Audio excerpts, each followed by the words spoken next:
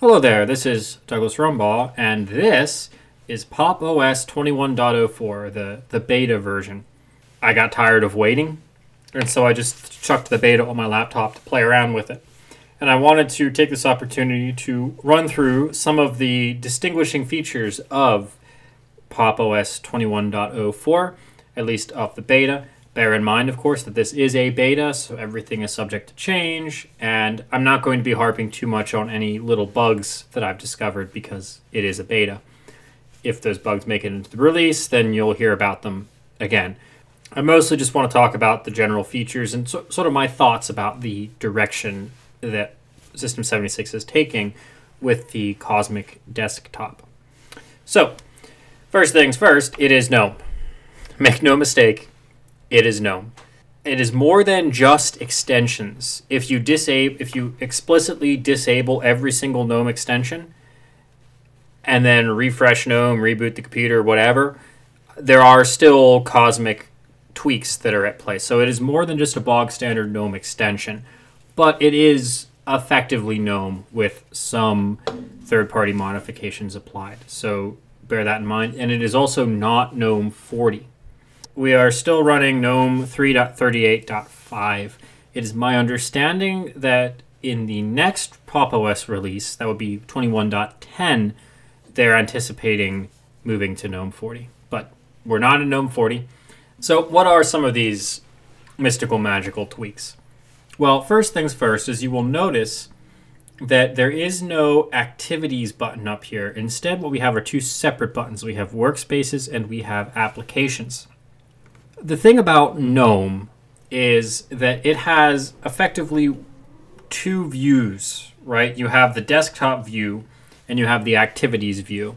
And into this activities view are merged together in one thing your workspaces and an application switcher, your full list of installed applications on the system, and effectively your dock, your favorited applications. They're all merged together in one screen. Oh, and the application launcher is embedded in there as well. So what System 76 has done with Cosmic is they've actually taken that one monolithic screen and split it out into a couple of options. So if we have our Workspaces option right here, which explicitly brings up just the workspace switcher and your running applications on each workspace, and nothing else. And then you have the Applications button, which brings up the application list as well as the application launcher, which works the same as it always has. Now, the other thing that they've done is they have actually changed some of the key bindings around a little bit. You may recall from Pop Shell, if you're familiar with that, that's System 76's Tile and Window Manager add-on, which is all here as well as part of Cosmic.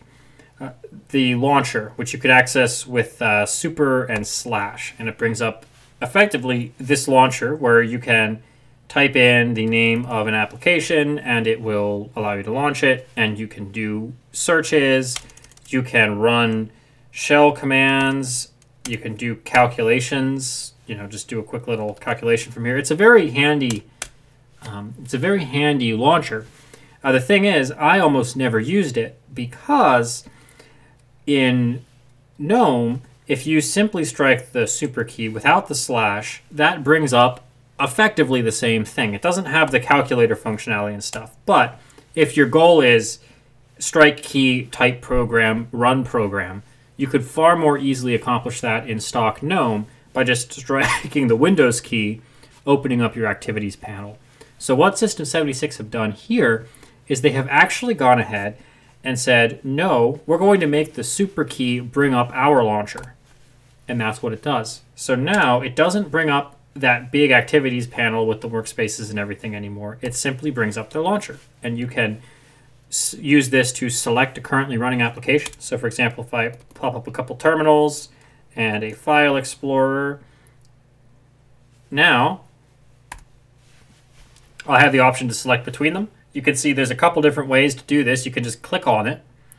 You can use the arrow keys, or you can hold down Control and use J and K. And when you search apps, for example, if I do a search for Kitty, you'll see that what it finds is it finds my 2 currently running windows. Now this does lead to a slight annoyance that I find, which is, if you look, this little gear is the application launch thing here. And so if we take a look at this, it's actually stacking the existing applications on top. If I wanted to launch another terminal emulator, if I did Windows key or super key type Kitty, hit enter, that's going to default to selecting one of them, not launching a new one. So if I wanted to launch a new one, I would have to type Kitty and then manually go down to the bottom and launch a new one, which is a bit annoying, but is what it is. I do have one significant concern about this application launcher, though, which is there is a delay between when you strike the launcher key and when it will start actually registering what you type. So for example, if I were to strike the launcher and immediately start trying to launch Vivaldi, watch what happens. Notice I typed VIV and it missed my first keystroke because I typed the V too quickly and it wasn't loaded up in time.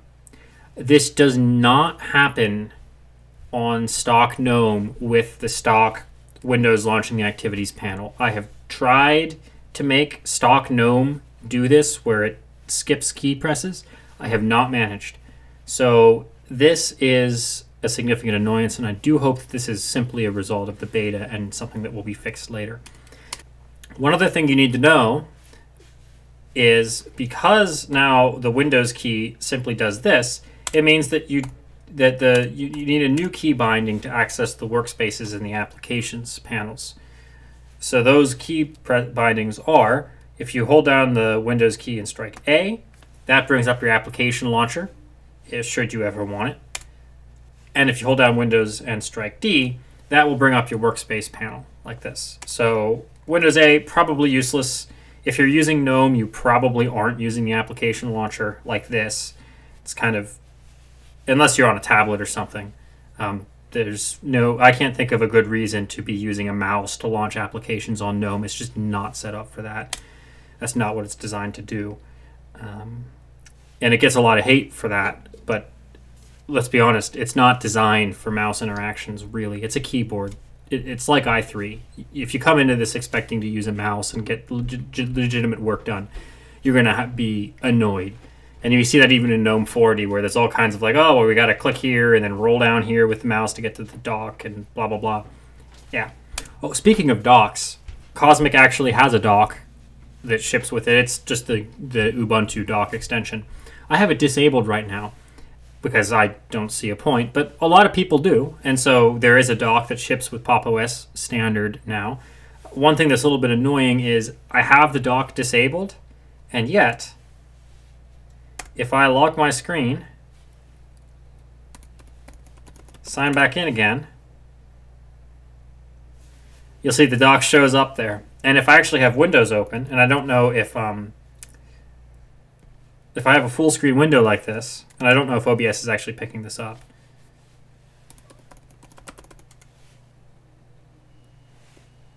See how it has to resize it resizes the window to accommodate the dock, hides the dock, and then resizes the window again. Really minor gripe, only happens when you unlock it, but that is something that I hope gets resolved in the release version as well. And really, as far as Cosmic goes, that's kind of it that that's mattered and influenced me. I've poked around a little bit. There's some extra stuff going on in the settings panel that's pertaining to Cosmic. Some of it's not actually running yet. But there is here under desktop is where they have put most of the Cosmic specific configuration options. And so you can see you can enable a hot corner, which is currently marked as to do, so I assume that it doesn't work. You can actually hide these buttons if you want. I'm tempted to hide them both, although that does make that look kind of wonky. I'll have to play around with that. One thing that's neat is you can actually very easily specify where the top bar goes, primary or all displays, and you can also change where the date and time is located as well. So just more customizability, which is nice because that's never been GNOME's strong point. And you also have right in here in settings the maximize and minimize buttons, which personally I don't use. I just have it set up so that a double click on the title bar or maximizes and a middle click minimizes, and that's what I do. You can set that up in GNOME Tweaks. As far as the dock configuration goes, you can turn it on and off. That's what it looks like if you care. You can configure where the dock shows up, auto hide it, and all of that stuff. I saw one review of this where the reviewer was complaining about the fact that when the dock is up, it doesn't auto hide. It's a setting. It's a toggle right there. You can make it auto hide if you want to. I'm assuming that it works. Yeah. So like that's a setting. So don't listen to anyone who says that. You can configure that. And then there's some workspace settings in here as well. So you can, again, a lot of these settings here are settings that were already available in standard GNOME if you installed GNOME Tweaks. But it's nice that System 76 is trying to move away from that paradigm and integrate more useful settings in the GNOME settings panel. Now, things that I don't see that I wish were here. This is listed on System 76's roadmap for Pop! OS, but it still has not actually made it. Is one major limitation of the built-in calendar, contacts, Geary, and GNOME Online Accounts system that we use in Pop! OS is that there's no way to configure CalDAV and CardDAV on those applications. You can use it. All the backend infrastructure exists, and Geary and Calendar and Contacts can use, well, I guess Geary uses email, but Calendar and Contacts can use CalDAV and CardDAV calendars if you configure them in the backend. But there's no way in the online accounts panel or in the applications to do that. So what you end up having to do, and I have a video about this, so I'll link a card up on how to do this, is you have to install Evolution, set everything up in Evolution, and then you can uninstall Evolution. And it's asinine. I keep hoping to see a CalDAV and a CardDAV option here, and it has yet to arrive. This is one of those things where it annoys me when it comes up, to the point where I have been very close to just downloading the code and trying to figure out how to hack it in myself. But it comes up so infrequently that I very quickly cool down and then move on to other things and forget about my aspirations to contribute to GNOME. It's one of those things where the entire backend infrastructure exists. I can only imagine it would just be adding a setting here and then linking the corresponding pop-up page back to the back end. It's one of those things where I can't imagine it would take all that long to do, but I don't know about how the code is set up for this, so it could actually be quite difficult. Again, let me reiterate, all of the infrastructure is there. These applications will work if they work as is on CalDAV and CardDAV. There's just no way to set it up on the back end without installing something else to do it. The only other thing that I can think of to show you is the notifications panel, which looks pretty much the way that it did in 20.10. I don't know that they made any significant changes to it, but it is the nice, convenient one. If you're still running 21 or 20.04, the biggest change for me from 20.04 to 21.10 was getting all this calendar stuff out of the notifications panel and off here in the side, so it doesn't look like a notification anymore. I really appreciated that change. Incidentally, I'm actually still running 20.04 on my main computer. I had sufficient issues with 20.10 that I just rolled it back. Depending on how this goes, I may install 21.04 on my computer. I'm hoping I can, but we'll see what state it's in before I do that. I find that as I get older, I find bleeding edge stuff much less appealing, and I just want a stable platform that works. I never thought years ago. I never thought I'd see the day where I was legitimately sitting on at this point over a year old long-term support release of an operating system, just explicitly for the fact that it's long-term support and relatively stable.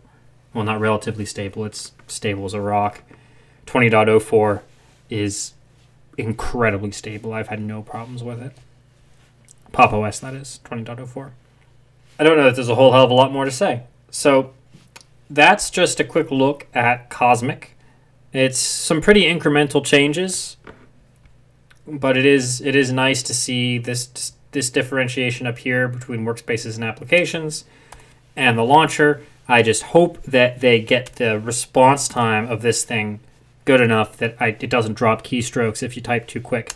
Because I mean, I can train myself to do it, to just wait a second. It's not hard, but it is kind of annoying, and I would prefer not to have to work around my desktop environment if at all possible. So that's about it. I hope that you found this interesting. I will have a more thorough video when the stable release of this operating system launches. It's supposed to launch in June. We're getting towards the end of June, so we'll see how that turns out. I don't want to spend too much time digging into all the intricate details of this thing when stuff is still subject to change. So let me know what you think. I think Cosmic's pretty cool. It's not groundbreaking. When I first saw it, I got really, really excited. And then I very quickly calmed down and realized, you know, it's really not that big of a difference. This is nice, but yeah. So that's the beta version of Pop! OS 21.04. I hope that you found this video interesting, and I'll see you in the next one.